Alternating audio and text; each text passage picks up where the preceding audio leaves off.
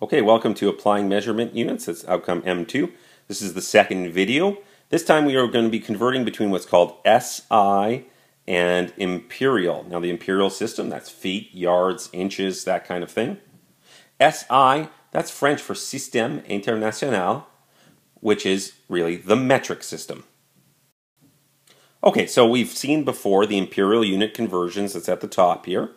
1 foot is 12 inches, 1 yard is 36 inches, etc., etc.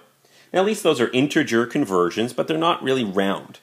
But we've seen before this great system called metric, which converts really quite straightforwardly. 1 meter is 100 centimeters, and so on and so forth.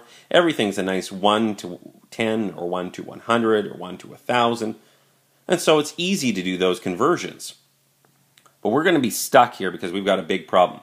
What if I want to convert between imperial and metric? That's going to be a little bit messy. Okay, so in class you should have received, or you will receive, this beautiful little handout here, which gives us approximate conversions from imperial to SI. Now these are approximate conversions. They aren't the exact conversions, and there's reasons why we only use approximate conversions, which we'll get into in a bit. You can also find this in your textbook in section 1.3. Okay, so we're going to do two questions. The first question here is, approximately how many feet is 27 meters? Okay, if you look on your sheet or in your textbook, you will see that 1 meter is listed as being equivalent to 3 1/4 feet. Now we should be careful. It's not equal. So we put a little dot above. That signifies that this is approximately true. The reality is slightly different from this. So 1 meter is approximately 3 1/4 feet. We can now use this conversion in order to answer our question. 27 meters times 3 1/4 feet per meter is equal to, well, let's see. First off, we will cancel out the meters. Second off, we will notice that this is approximate, so we'll put a dot above our equal sign. And third, we just simply calculate it away. 27 times 3 1/4. If you type that in, or do it on the side, you will get 87.75 meters. Okay?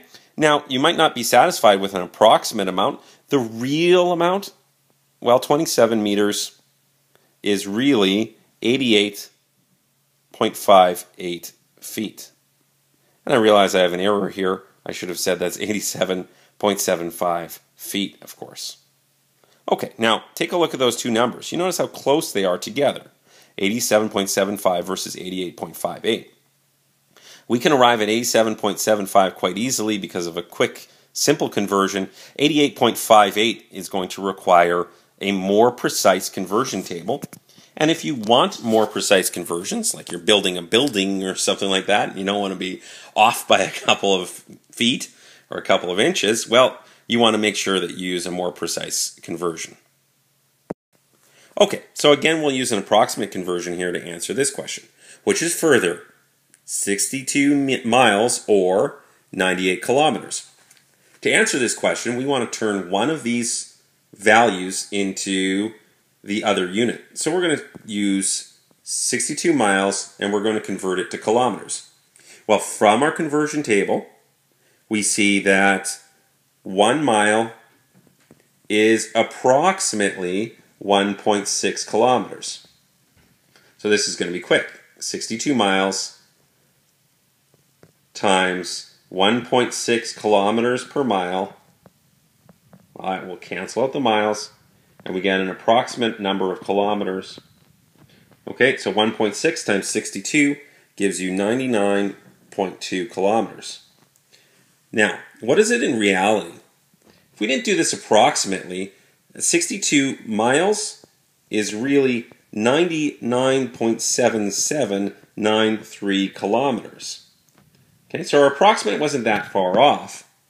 And in fact, the reason why we can do this is because we know that 1 kilometer, using the exact conversion, is 0.62137119223 miles. And even this is an approximate conversion. Okay? So when you're converting between systems here, you're always going to have to use some kind of approximation, and you're going to have to just live with some level of uncertainty. Now, if you look at 99.2 versus 99.77, that's probably good enough for our purposes, because the question is just asking us to compare this number to 98 kilometers. So which is the longer amount? Well, 99.2 definitely is longer than 98. So we could say our answer is that 62 miles is farther.